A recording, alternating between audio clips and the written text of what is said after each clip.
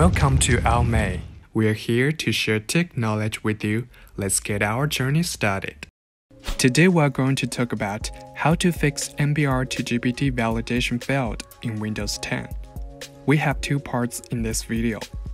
Part 1. Causes and solutions to MBR2GPT validation failed. Part 2. Quick fixes to MBR2GPT validation failed with AOMEI Partition Assistant. Let's move to Part 1 to see why it failed and the corresponding solutions. Here I'm going to show you two possible causes for MBR2GPT validation failed and corresponding solutions. Reason 1. Inapplicable Windows system. MBR2GPT program only applies to Windows 10 version 1703 or later version. Inapplicable Windows system can lead to MBR2GPT disk layout failed. Solution. If you're using a computer running Windows 7, 8, or 8.1, please upgrade the operating system to Windows 10. If you have installed earlier versions of Windows 10, you must run the tool while booting into Windows 10 version 1703 or later and perform an offline conversion. Reason 2. Non-system disk. MBR2GPT can convert any attached MBR formatted system disk to the GPT partition format. You cannot use it to convert non-system disks from MBR to GPT. Solution. If you do want to convert a data disk, you can convert MBR to GPT in Windows 10 via disk management or disk part. Attention! You are at a risk of losing data in this way because you have to delete all partitions or volumes on the disk before conversion.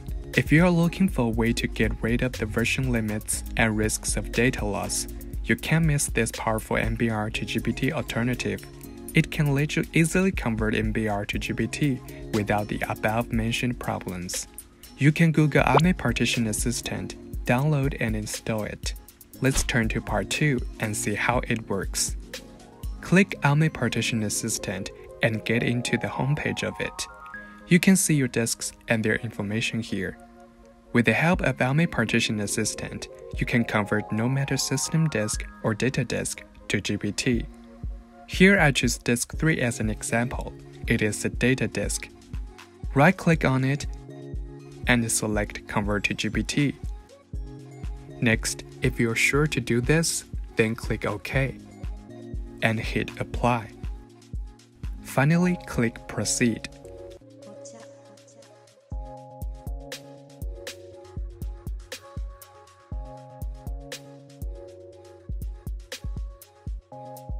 Now you can see disk 3 has converted to GPT disk successfully.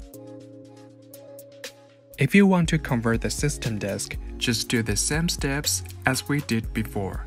You should make sure your computer motherboard supports EFI or UEFI mode.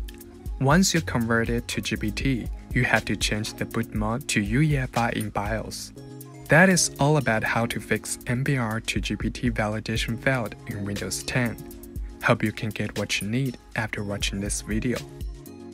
Want to know more about AOMEI? Looking for more tech knowledge? Just subscribe us and leave comments. We are here to help you with any questions.